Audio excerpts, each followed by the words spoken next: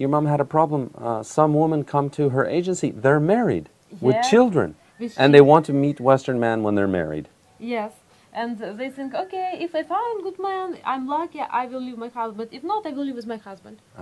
But one big tip is that you can tell if a Ukrainian woman is married because her passport, if you look at it, it will have stamped that she's married. That's why she better, she breed.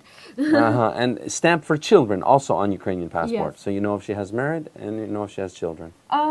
If she has, if she really wants that you know about this, you will know. But if she wants that you don't know, she just, here it's very easy to clean up. Yes, but if you look at her passport, you can't lie.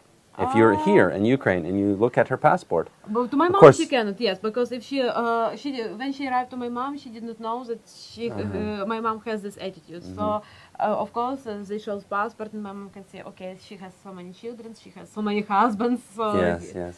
So we put stamp in passport in outside, and don't put stamp in passport when you married. No, we don't. In Ukraine, you stamp the passport when you're married, and with children.